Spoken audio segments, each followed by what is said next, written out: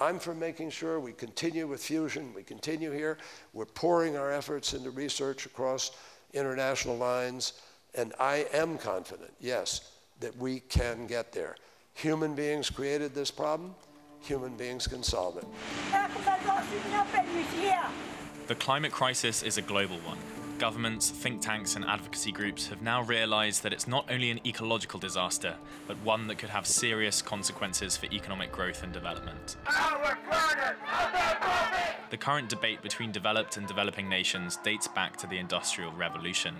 Emerging economies now argue that richer nations have been able to develop because of their ability to use dirty energy. So why can't they?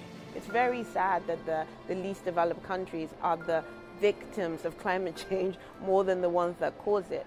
Environmental leapfrogging refers to the idea that industrializing or latecomer countries can bypass the dirty stages of economic growth through the use of modern technologies that use fewer resources or generate less pollution. If you look at poor countries in development, for instance, we would like to help them with serious money to simply jump the entire fossil age and go straight into the future. Why don't we, leapfrog and don't be locked into a fossil economy that rich countries are now eventually leaving. But there are mixed views on the effectiveness of leapfrogging. We seem to be bringing in newer and newer demands, particularly on emerging economies. Even those who have clearly shown that we didn't wait for global finances, we didn't wait for global technologies, we didn't wait for the world to come and tell us to set up, varied sources of renewable energy. And we are moving in that direction.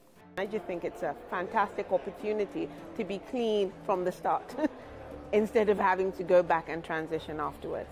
We want to go green, we want to go clean, but it has to be done with our economic development plans. At the end of the day, this vicious cycle of aid all the time is what the less developing countries want to avoid. Like, give us enough money to develop on our own. Leapfrogging isn't cheap. The African Group of Negotiators on Climate Change want $1.3 trillion a year. This is to help the continent make the green transition and protect their economies from the worst impacts of global warming. Funding and financing is critical, and we're hoping that this year takes that turn to have proper money and proper investment into a clean energy transition in line with Paris.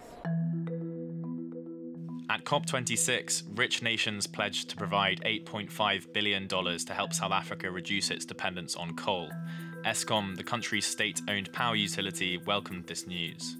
Eskom will need between $30 and $35 billion to make this energy transition a just one, and also for us to invest in all the various component parts of our business to make the transition from coal to a lower carbon footprint. But the important contribution is going to come from governments and developmental financing institutions to help us with concessional lending so that we can accelerate this energy transition and decarbonize our economy faster. The announcement that was made to support South Africa, which is the largest pollutant in Africa, with $8.5 billion from the UK, France, the US, the EU, again, huge steps going forward. But would that be enough to help in the race towards net zero? We're still living in a world where, the gamers in California use the same amount of energy as the country of Senegal. 138 developing countries put language in the text yesterday. It got removed overnight. It's not there anymore. It's been replaced by an offer for a dialogue. That's all they want to do, a dialogue. Disappointing? Absolutely disappointing and totally unacceptable. Does that make unacceptable. This whole act a failure? Sorry? Does this make this whole agreement a failure? As far as I'm concerned, it is a failure.